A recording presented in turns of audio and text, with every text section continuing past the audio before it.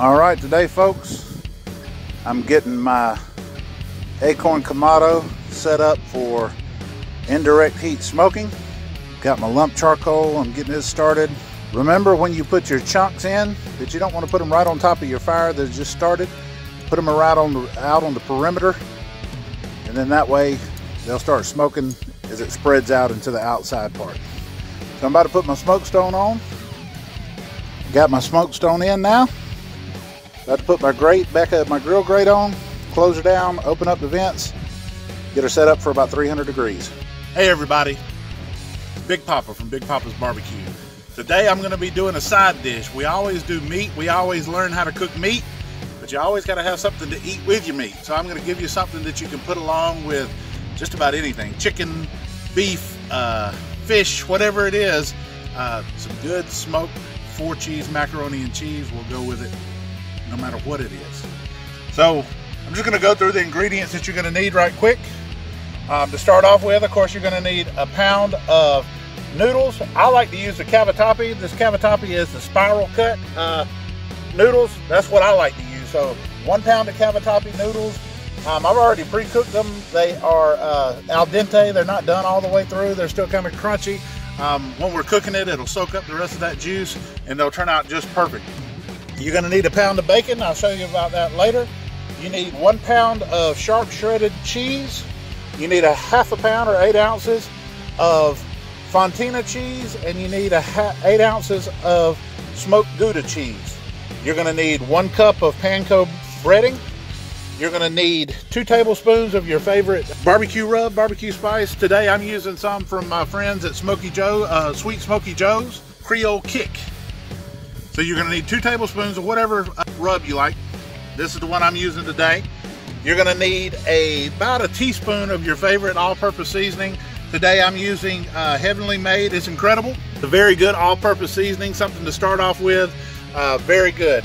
All of these things you can actually get at SweetSmokyJoes.com, or you can come, if you're around the Hot Springs, Arkansas area, you can go and see them on Albert Pike at Sweet Smoky Joe's. Some good friends of mine. Either go on Facebook, go online and see them, or on YouTube also. Next thing we're going to need is you're going to need 4 tablespoons of flour. You're going to need 8 ounces of cream cheese. You're going to need 1 stick of butter and 1 pint of half and half creamer. And now we're going to show you everything that you're going to need. I've got my smoker set at about 300 degrees. I'm cooking on the Akorn Kamado today. I've got my iron skillet already in there getting preheated. The first thing we're going to have to do is we're going to have to make the cheese sauce. And to do that, you're going to need your stick of butter and you're going to need your flour first. What we're going to do first is we're just going to make a roux. It'll be butter will melt down, put the flour in there, stir it up, make a paste out of it, make a roux out of it. Then we'll start incorporating all the cheese to make the cheese sauce. Like I said, I've already got it in there preheating. So you just take your butter, put it in your pan, let it start melting down. What I might do on this one is make 2 different dishes of macaroni and cheese, because we've talked about this before. My lovely wife, she doesn't eat pork, and I'm going to put bacon in my version. So what I'll probably do is I'll probably make half of it now and half of it later. So if you see me cutting the ingredients, don't be alarmed. That's the reason why.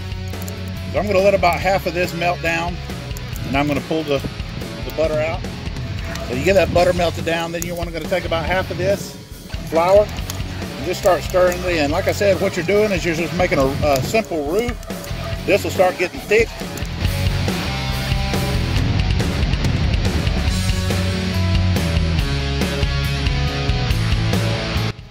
Then the next thing you want to do is you're going to take about half of your cheese, your cheddar cheese.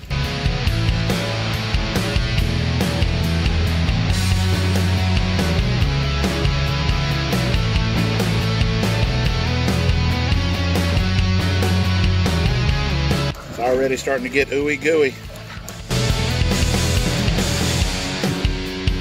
Your Fontina.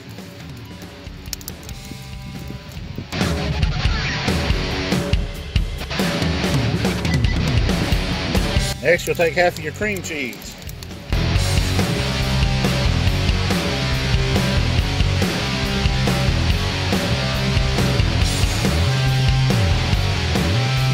spoon of your all-purpose seasoning. Go in also.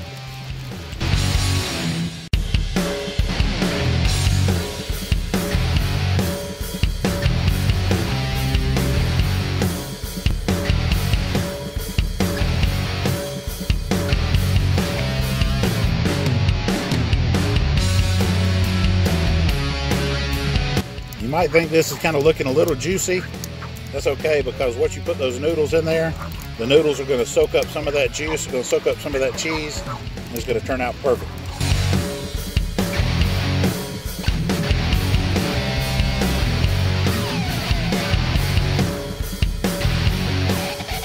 All right, that's about the consistency that you want. It's all melted down. Next step that we're going to do, we're going to bring the noodles and start incorporating them in.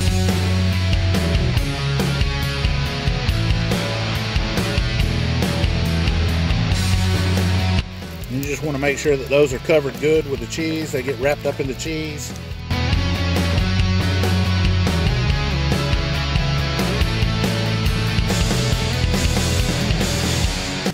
All right, once you get those, the next thing we're going to do is we're going to go over here and make our breadcrumbs.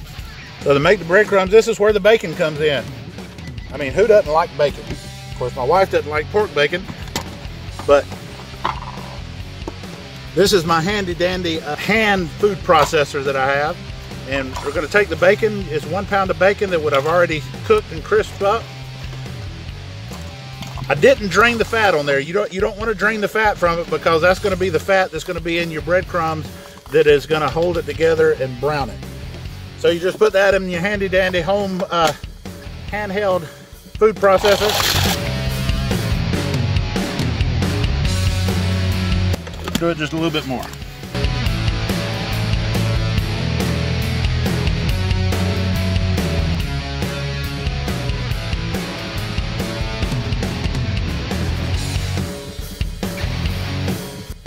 Okay, now that we've got our macaroni and cheese on, we're going to leave it on the Akorn Kamado for about 45 minutes to an hour at 300 degrees, 275 to 300 degrees. Come and take a look at it in about 45 minutes. See if it's browned up and crisped up on top. And then you'll pull it out and let it cool down. All right, after we've been on for about an hour, come back here, take a look at it, and look at that. Nice and browned on top, ooey gooey and bubbly. So we'll want to go ahead and take it off and let it rest. And you got a ooey gooey side dish for anything that you're going to cook on your smoker. It'll be good for beef, chicken, fish, whatever you put on your smoker, pork. This is a side dish to go with it. All right, we've let the macaroni and cheese just sit down and cool down and settle down just a little bit. Most of all, so it wouldn't burn my mouth to death when I tried it, because I'm ready to try some. So let's scoop some up here. Oh, and look at that, all the ooey gooiness.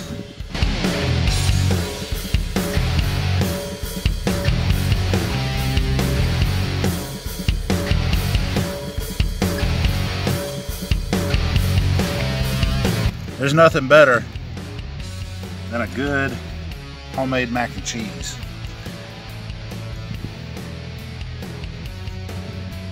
Let's try a little bit. Oh my goodness.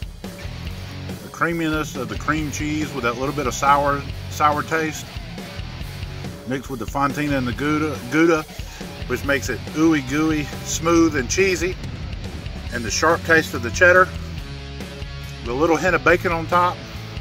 You can hear the crunch of the topping. Man, this is so good. You serve this at your next barbecue and you'll be the hit of the block. Thank you for joining me. Remember, subscribe, like, share, comment. Y'all have a great day and God bless.